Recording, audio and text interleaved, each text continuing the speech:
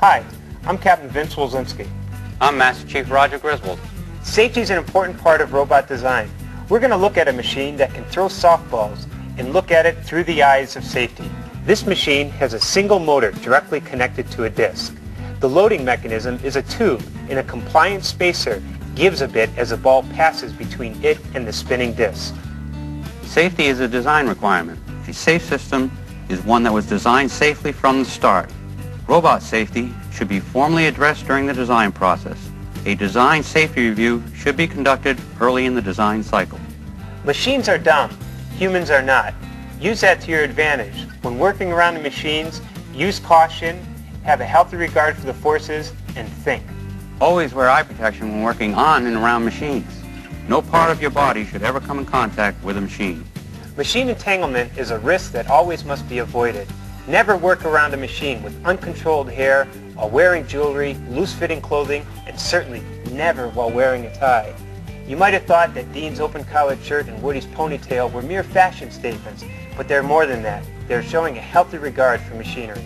Safe systems control the rate and amount of energy transferred where and when it's needed, and prevent the transmission of harmful forms of energy. For the softball throwing machine, energy transfer is controlled by the motor speed and the fixed distance between the rotating and stationary surfaces. The loading mechanism prevents hands from coming in contact with the spinning disc.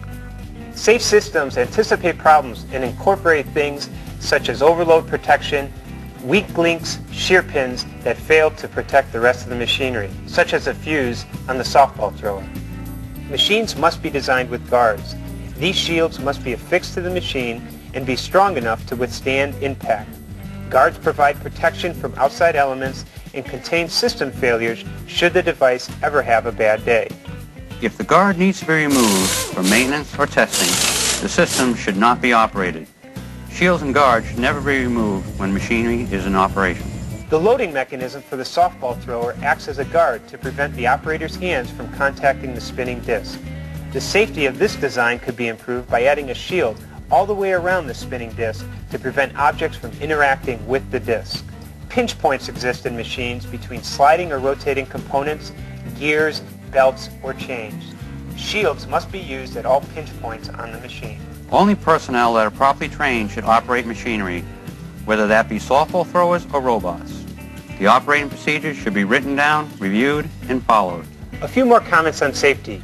Whenever a component is removed for maintenance, make sure that the machine is locked out and tagged out to prevent using the machine in an unsafe condition.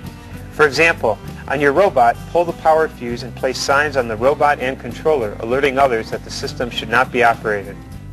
A safety shutdown switch should be installed in reach of the operator. For robots, the power cord for the controller and the circuit breaker can serve as safety shutdowns. In the event that an injury occurs, you need to be prepared. Your work area should be equipped with a first aid station and a list of medical facilities that can be contacted for help should the need arise. Safety is a key component of the FIRST experience. Your machines are powerful, And an emphasis on safety will benefit all. Good luck and be safe.